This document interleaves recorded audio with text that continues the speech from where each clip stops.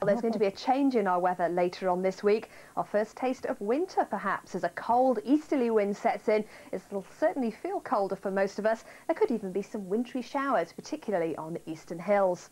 Now, at the moment, we have a cold pool of air across the northeast of Europe. Today, the temperature in Moscow got no higher than -7. We're going to see some colder air drifting towards us over the next few days. You can see those blue colours moving westwards later on this week and indeed over the weekend as a chilly east or northeasterly wind sets in.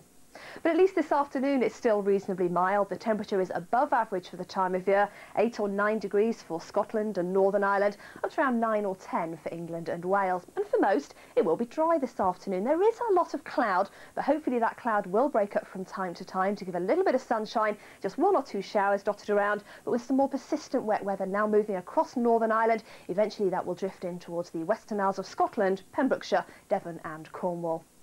Now this evening we could have some patchy mist and fog for a time across East Anglia and the southeast. It could also be quite cold here, perhaps even a touch of ground frost, as temperatures drop as low as 2 or 3 degrees Celsius. But the fog should lift and the temperature should lift as the night goes on, because the wind will pick up and we're going to see that cloud and rain spreading in from the west. In fact, it looks like a wet and rather windy spell of weather for most of us overnight as that weather front drifts towards the east, perhaps staying dry until after dawn tomorrow across East Anglia and the southeast.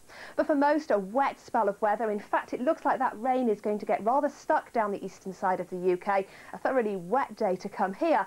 Elsewhere it'll stay cloudy for a while, but eventually it should brighten up, some sunshine coming through, but also quite a few showers.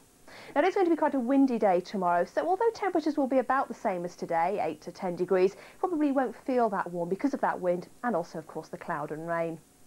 Then on Thursday, well, it looks like we're going to see that cloud starting to drift back towards the west, some patchy rain mixed in here too, a few showers cropping up towards the east coast.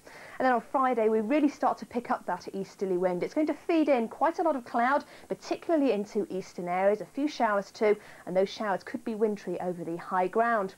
Now towards the west, with some clear spells, we could have a touch of frost and fog first thing. That'll lift away and then it'll be dry with some sunshine. And then as we head into the weekend, things don't change very much. It's going to stay cold. Eastern areas will be quite cloudy with some showers. That's it. Back to you, Anna.